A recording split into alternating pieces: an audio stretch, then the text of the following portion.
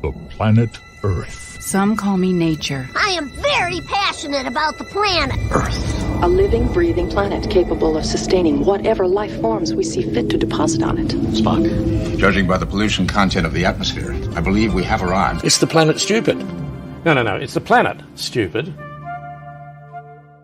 Planet Stupid is Belinda Waymouth, eco-journalist. Usually has some good news along with the bad. So, hi, Belinda. Good morning. Good morning. Yeah, I have a little bit of everything today. Okay. Okay, go ahead. I don't know why I'm laughing, just the way you said it. It was funny. Yeah. Go ahead. Okay, well, why don't we start off with the not so great news and then we'll get to the good news? Because I think to end on a high note I think that our audience will like that. And you will too, Mark. It'll put you in a good mood. So come on. That would be good. That's a heavy lift. So let's go for it. I'm up for it. I'm up for the challenge. Okay. So here's the thing: we've got this terrible coral bleaching event happening right now. You know, we've talked before on the show that global ocean temperatures are out of control. I mean, they're super. You know, they're 1 to 2 degrees Celsius above background levels of back in the 1980s. There's a visual in one of the links that I sent you guys. And then in some parts of the world, they're up 3 degrees Celsius. And that is really, really huge. And it's a huge, it's terrible for corals in particular, because that's how we get coral bleaching. And just to sort of go over, look, the ocean is doing us a massive solid. It's 71% of the ocean. I mean, of the whole planet is the ocean. It's only 29% terrestrial, and it has sucked up 30% of our greenhouse gases, but 90% of the heat. And water has a really high heat capacity, which means it takes a lot to heat it up, which you can imagine because look how big and huge the oceans are and how deep they are. So all this heat is going into them. And then what happens to the corals is the corals have this symbiotic relationship with this lovely little algae called, I love the name, zooxanthellae. And the zooxanthellae live in the corals. They give it its color, and they also metabolize food that the coral then survives on. So what happens is when the coral gets hot, it expels the zooxanthellae. Out they go. And right now, 54% of the world's corals are in heat distress and are bleaching, and it's going up by 1% every week. Coral, and marine biologists and coral specialists, they are taking corals out of the water in Florida to try and save them.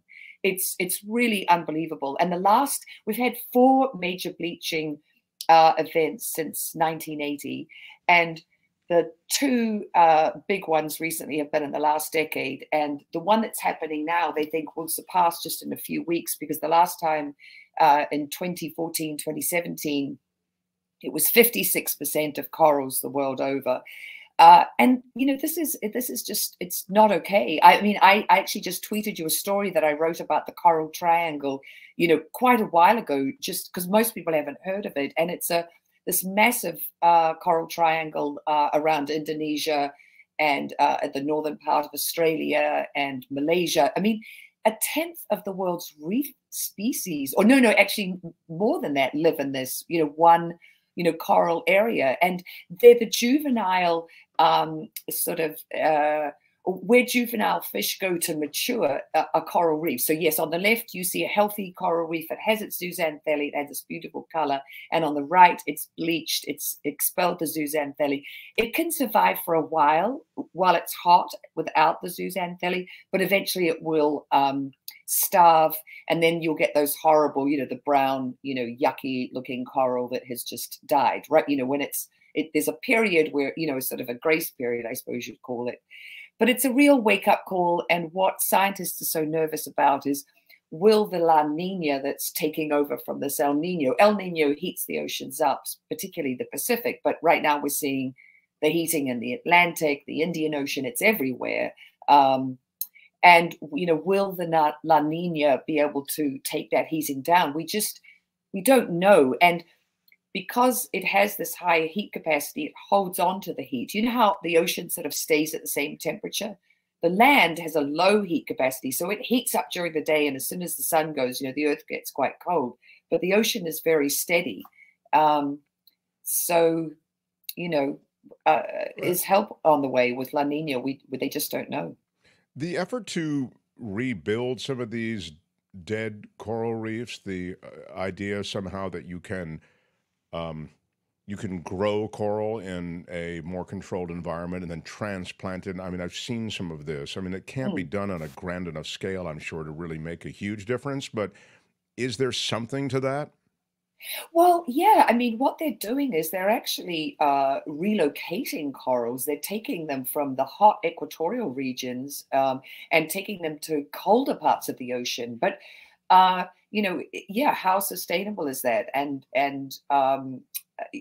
we really do that when you think how enormous the ocean is, how big these coral reefs are, and how difficult it must be, to move them? I mean, it's a mammoth undertaking.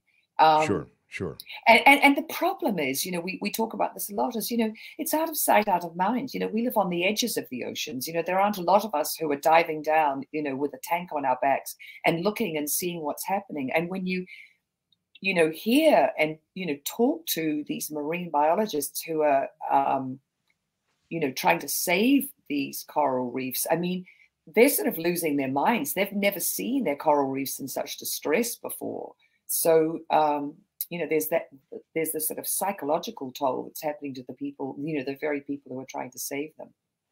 Uh, so the news is of concern, and I mean, I even think, I don't know, the word stronger than concern when it comes to the heating of the ocean, because you'll see the coral die and you'll see many species die. If the oceans, and there are already huge parts of the ocean that are inert, right? Dead. I mean, there are big spots where there is no longer any life. Isn't that right? I talked to somebody who's a sea captain who told me that.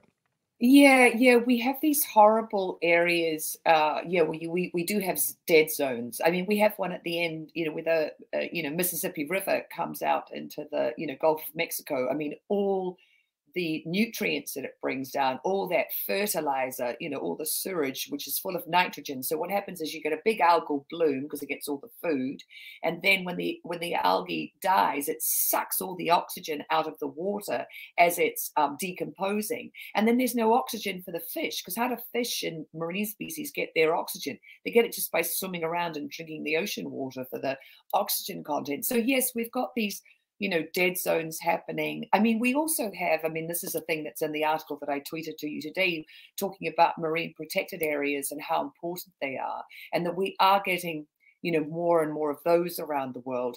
But we really have to be curbing our emissions. The ocean is not, the thing about the ocean is when the water gets hot enough, the CO2, it's not, it can't be absorbed by the ocean. The ocean's actually expelling CO2 and oxygen because it's too hot for those gases to be, to better dissolve into it.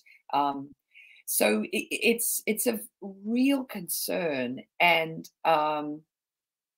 it's a real wake up call, because it's also the weather, and it's the thing we were talking before about, the Atlantic meridional overturning circulation current, the one that, goes up the eastern seaboard and, up to, Greenland, and then goes down and, all the way down to Antarctica, and, is taking nutrients and, oxygen and, all these things, and, and also, the thermocline, it's also moving the heat around in the ocean.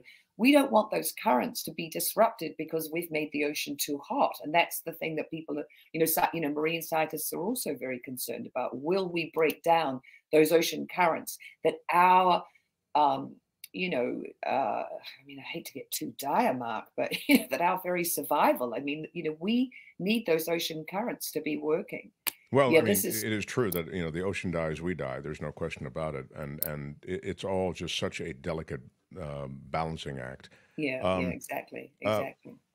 So what else can you tell us that's perhaps more encouraging? Okay, so here's the stuff that's good. And this is so great. So we were talking last week about the Swiss win that the 2,500 grannies had, where the the European Court of Human Rights said, yes, you're absolutely right. Switzerland has not been taking care of you. And just so our listeners know, those women were working for 9 years on their legal case. It took 9 years to get their day in court, and they got justice.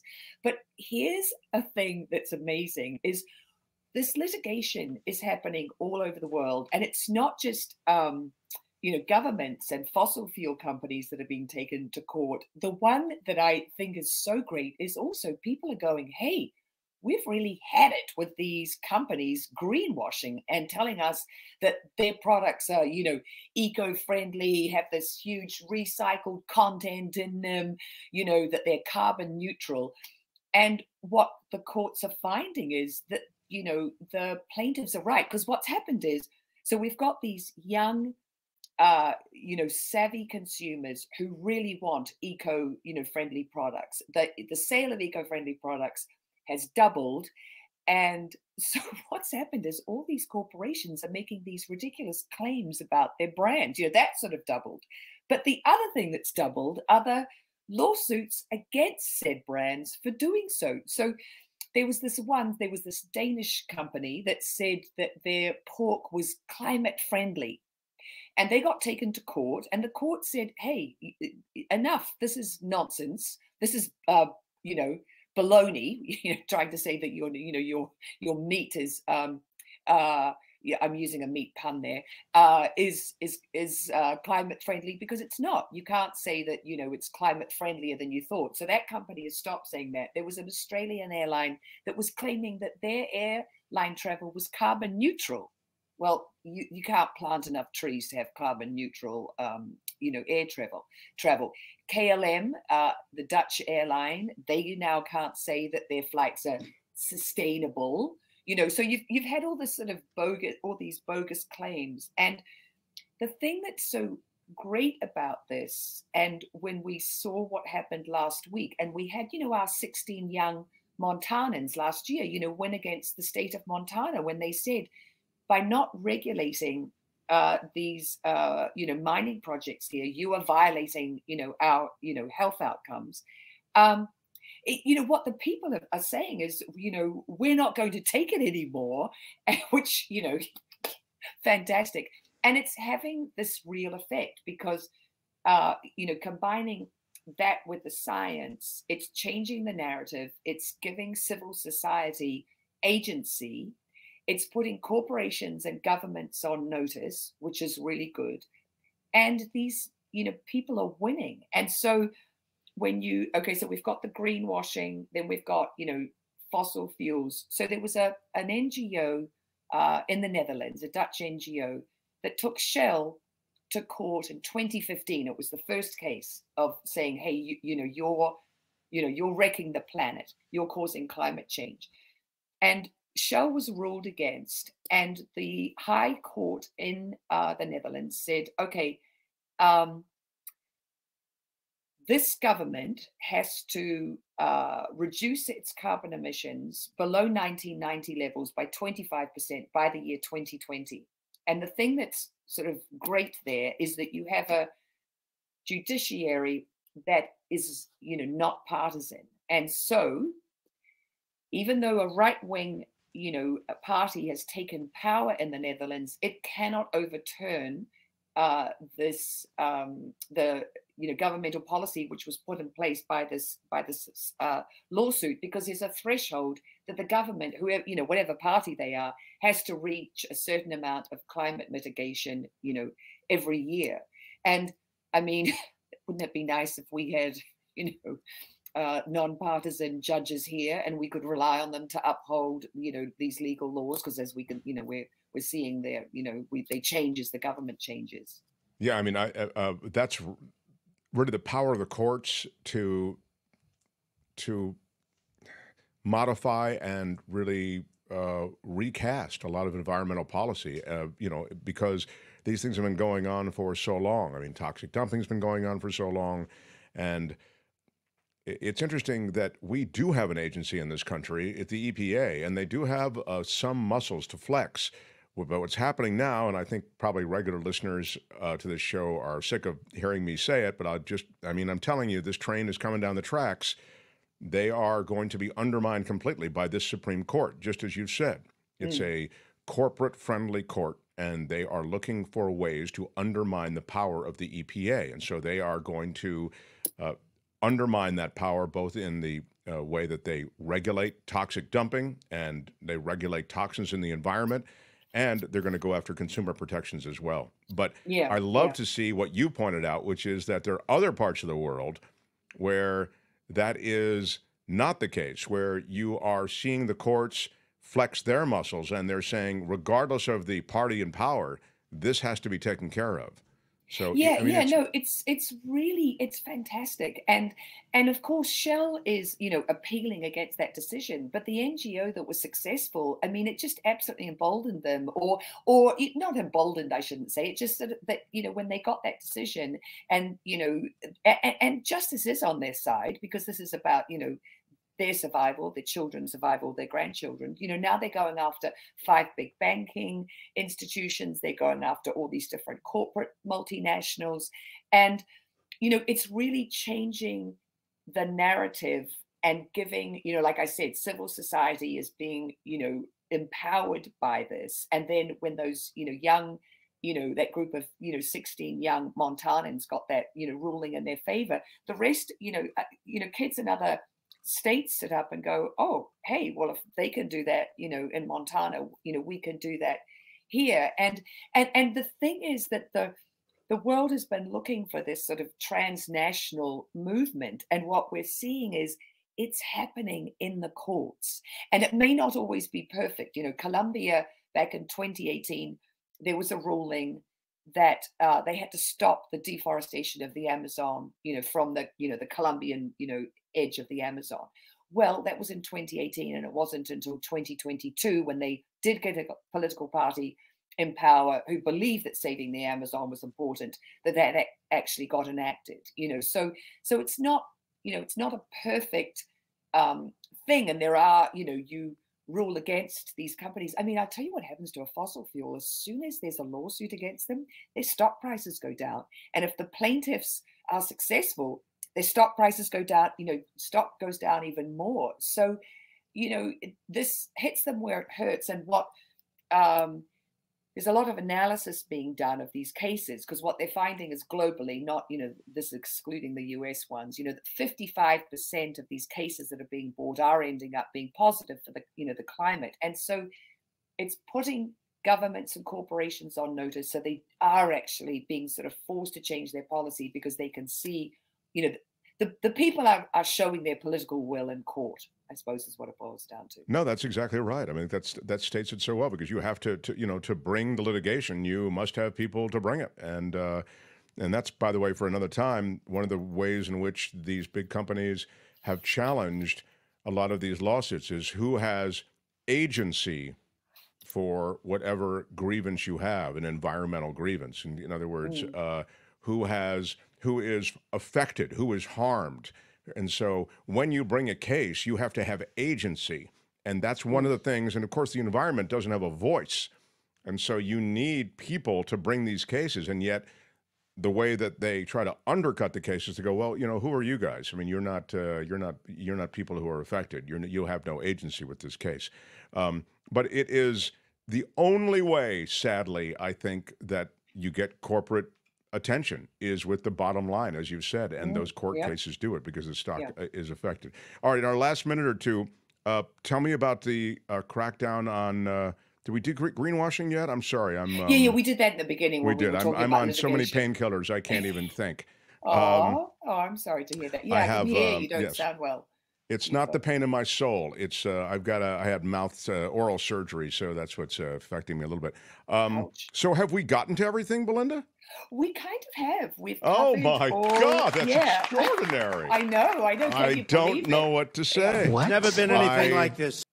I am really, really impressed. Wow. Yeah. Well, I am a fast talker, so you are. You brought it, and you brought it. Find Belinda Waymouth across social media. And you find her here on Wednesdays. Belinda Waymouth. Waymouth is Waymouth.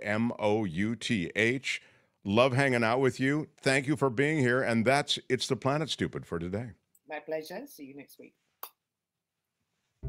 more. It's the planet stupid. No, it's the planet stupid. Next time, only on The Mark Thompson Show. Hi, it's Mark, and I thought that was great. Hit the notification bell, you'll know whenever there's a new video being dropped, and please subscribe to our channel to help us save the universe.